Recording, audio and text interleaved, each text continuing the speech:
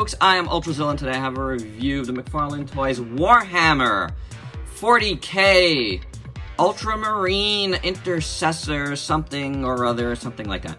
I'm not a Warhammer guy, guys. I'm just gonna let you know right off the bat, so any like little details that might be missing from this guy that if you're a Warhammer fan are gonna be like, well, you didn't point out that. I can't help you. Nor am I gonna look it up, because when it comes to figures, it's about the figure. Is it a cool figure or not? You know, that's my angle, because I like figures. I'm a figure channel. I like to talk about this stuff as figures first and foremost. That's always been my thing. If there's like accuracy things, it depends on how big of a fan I am of that property. So I just wanted to put that out there, because I know that's a sticking point for some folks. It's not for me. It's about the figure. Is the figure cool?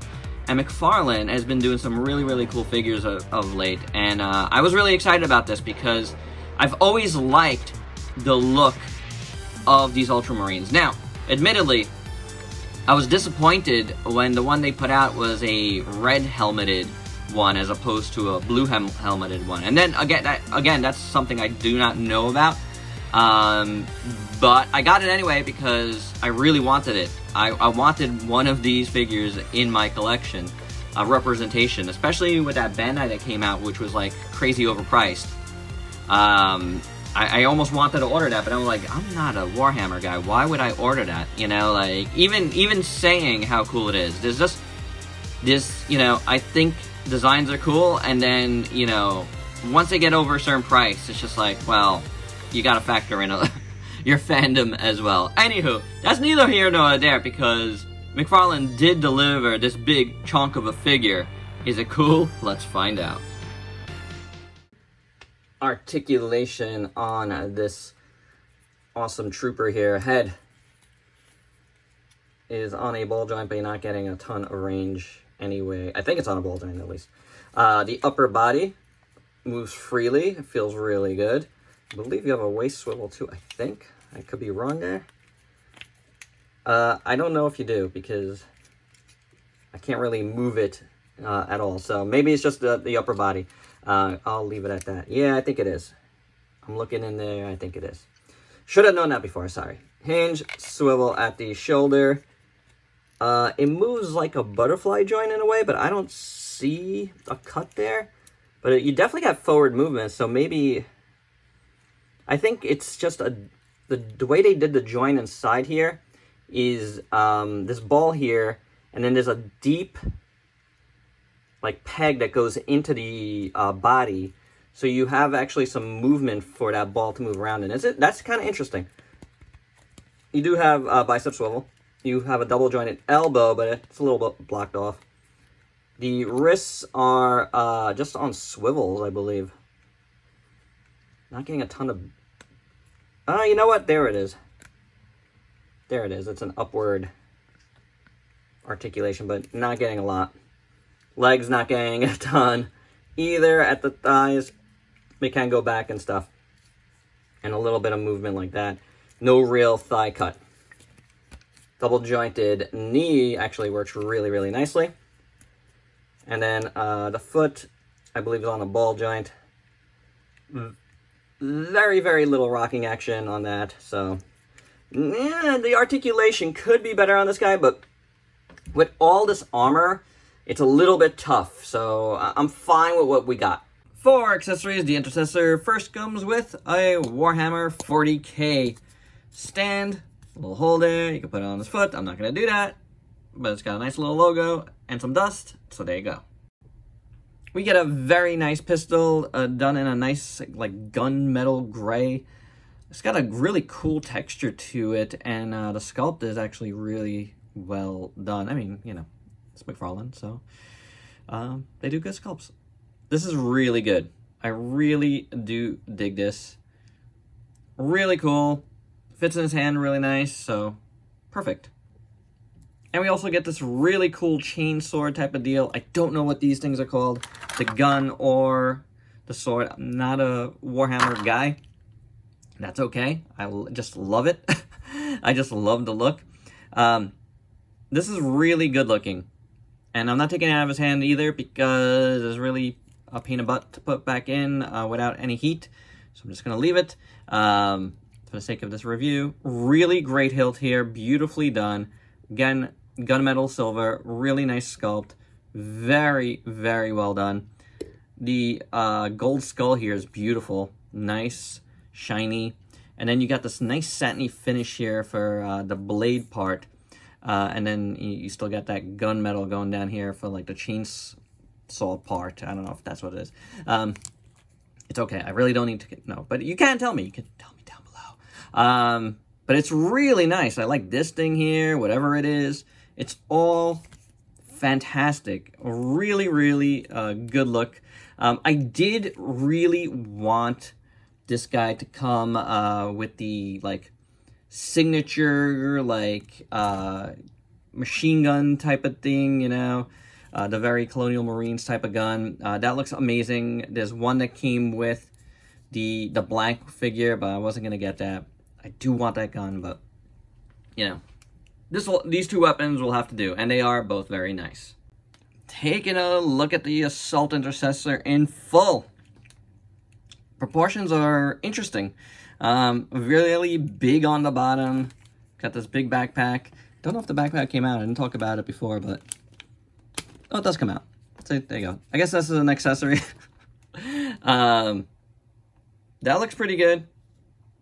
Little scratch there, but kind of adds to the look a little bit. The red skull there. Sculpt is pretty good, just done in a blue. I do like it. I'm never gonna take it out like I just did now, but it looks really, really good. A nicely sculpted backpack. A little bit of paint there, kind of tampo printed symbol there, and it looks good.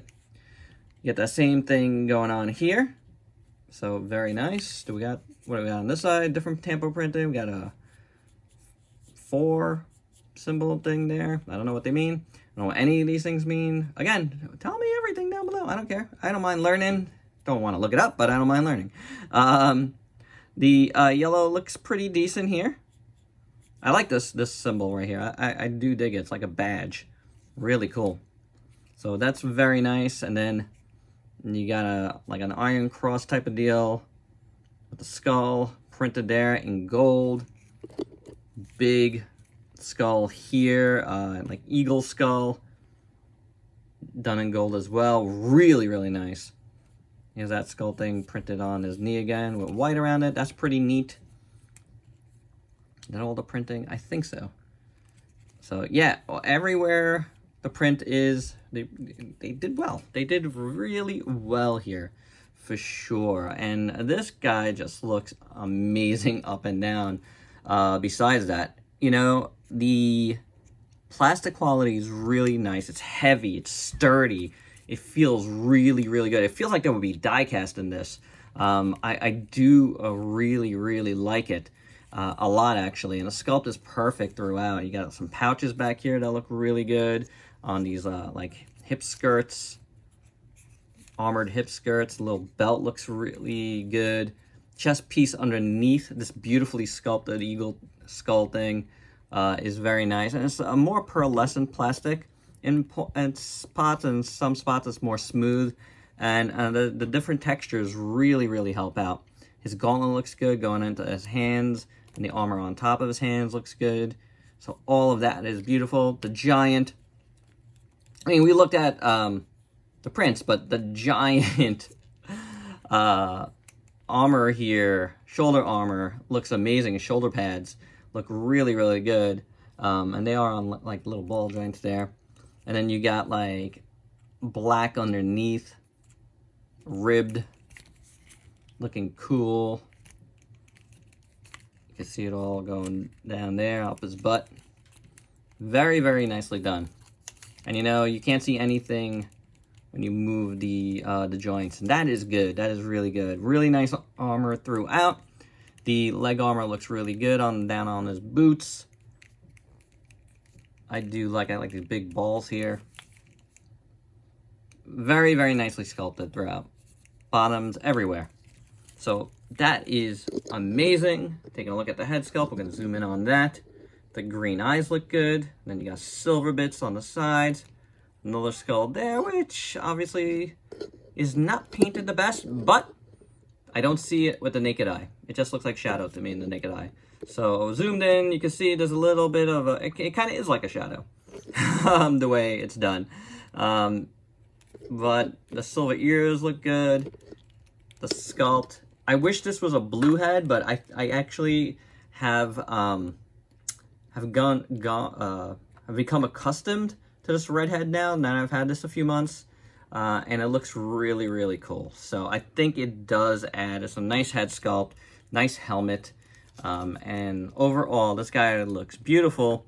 And you know, this is I'm finally getting this review done post top 20 of 2020, and as you guys know, this guy made it onto the list. It's just a really nice figure. Now that I'm actually, you know, looking at it fully, I think my decision was warranted. For your size comparisons, here's the Ultramarine with a bunch of figures you might have in your collection. And my final thoughts, I think this figure is really good. It was on my top 20 for a reason, and it's well deserved. It's a nice, chunky, solid figure with some really nicely done paint. I don't really have much in terms of like errors there. A little bit of smudging here and there, but nothing crazy. Could there be more paint? Yes, there could be more paint, but where it is, it's applied nicely. I love the golds. And I just love the different tampos. They did very well with it. The weapons are very nice. I wish it came with the machine gun thing, the pulse rifle thing, but otherwise, it's great. It's really good. So there you go, guys. That's my review. I hope you dug it. Let me know your thoughts below. And if you could please like, comment, subscribe, and share. Check me out on Facebook and Instagram. Click the bell as well. Till next time, peace out, peeps.